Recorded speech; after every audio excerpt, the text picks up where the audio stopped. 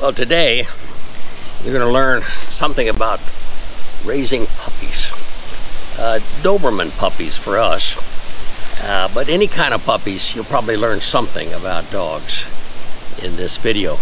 And Dr. Paula is going to do it. I'm going to, she's buying me a little time because we're going down to Florida.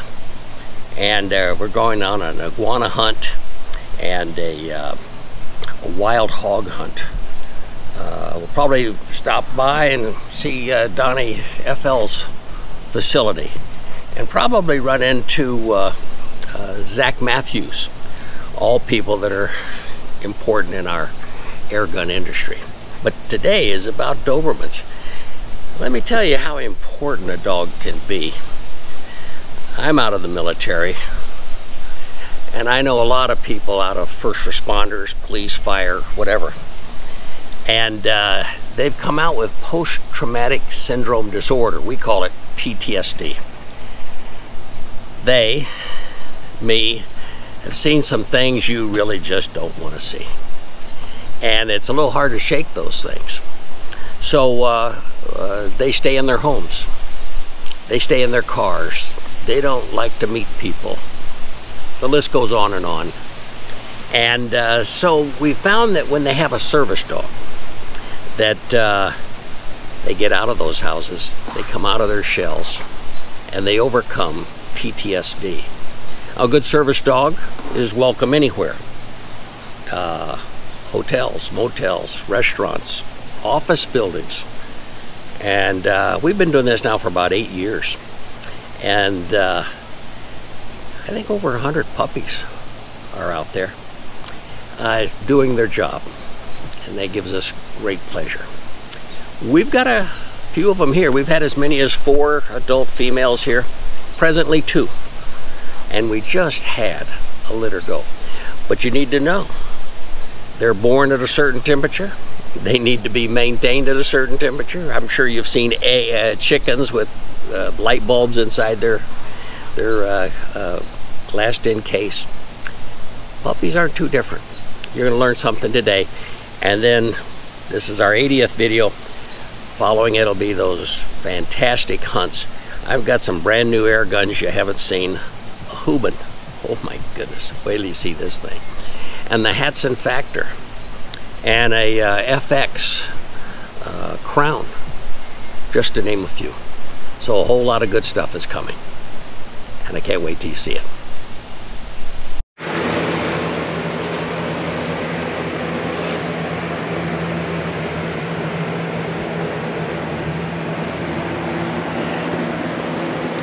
Well, hello. Let me introduce you to little Miss No Name. We just had a litter of puppies, and this is the last one that we're going to deliver to the customer that lives in Georgia on our way to Florida on an iguana hunt.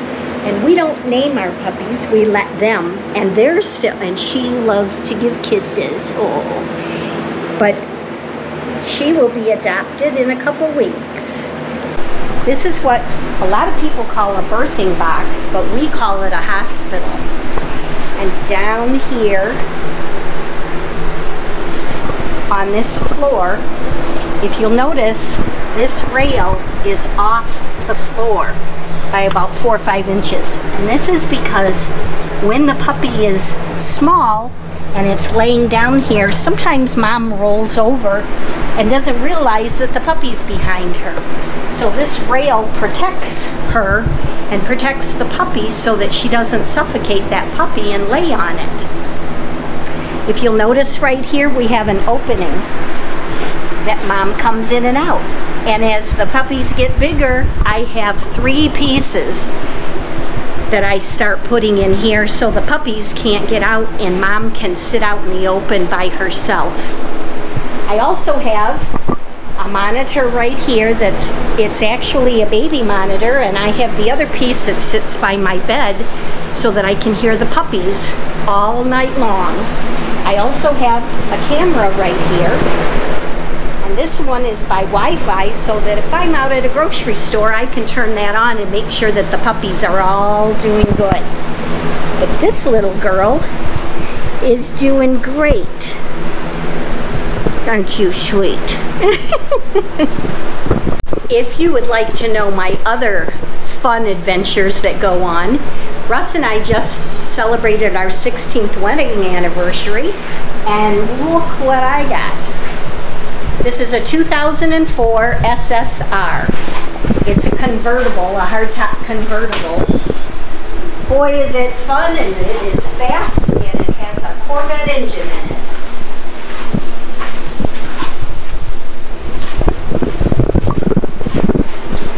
Now let's go inside and look at our bigger Dobermans. Sit. And they are service dogs. They make great service dogs. First responders have them, but you have to have dogs that are very obedient. So we work on training with them. And they will sit until I say a certain word, and then they can get the treat. Okay. Okay. Good girls. One of the tricks that we do is putting something in their mouth and not allowing them to eat until we tell them they can. Abby, no. No. No. Abby. Okay. Good girl. Part of the Doberman training is the discipline of them staying until the owner tells them to move. We're working on this one with Mercy. Mercy likes to shake. Good girl. And this is the hardest one. Stay. Stay. Stay. Stay. Okay. Good girl. So this is all the fun that we have with Dobermans, not just raising the puppies, but playing with our big babies too. One of the routines that we do daily when we go out to get ready to go outside is they both sit or lay until I say that it's time. I step out here and I take a look. I make sure that no one's coming. We do not have an underground fence or anything, but they know where our property line is at.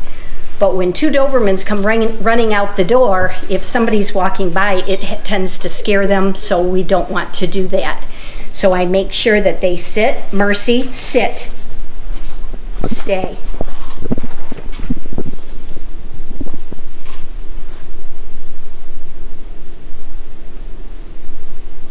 Okay. There's a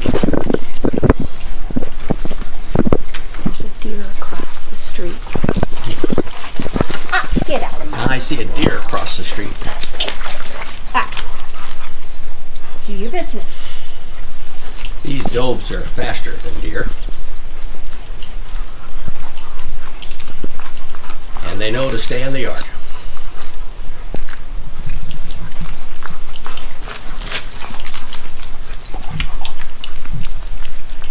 First time in the grass, so she doesn't quite know what to do with it. There, she's gonna go potty. Good girl.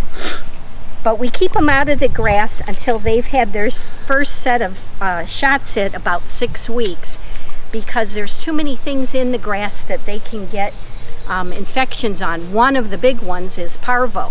So we try to keep them out of the grass, but she's had that first set of shots, so she's learning to go potty now.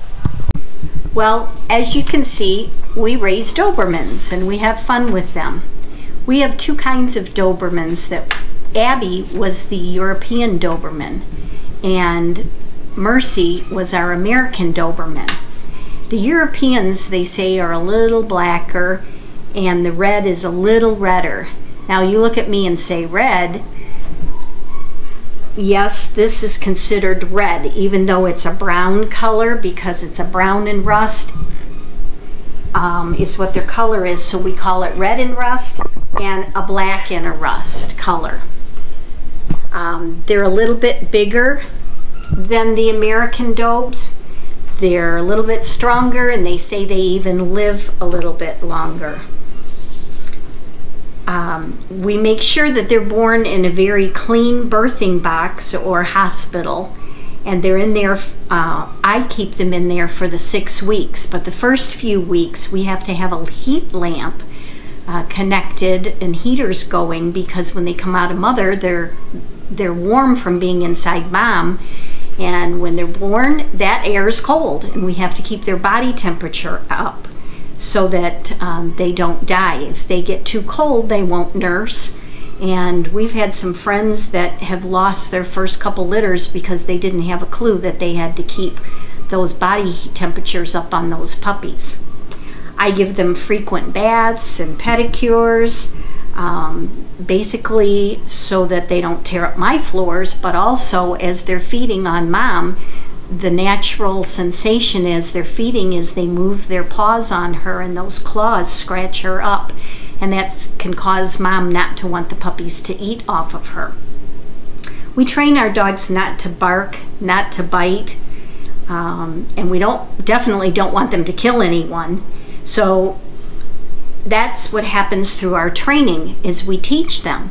We don't need a big muzzle like this, because in our training we're teaching them not to do those kinds of things.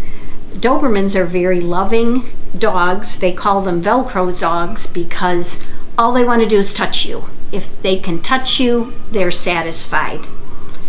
As I said earlier, many of our Dobermans have been trained to be service dogs.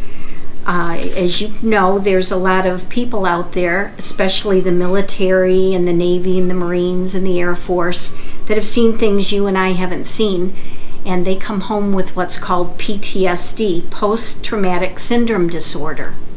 And if they can have an animal that is next to them that goes everywhere they go, that keeps them relaxed, keeps the anxiety down, and it helps these servicemen to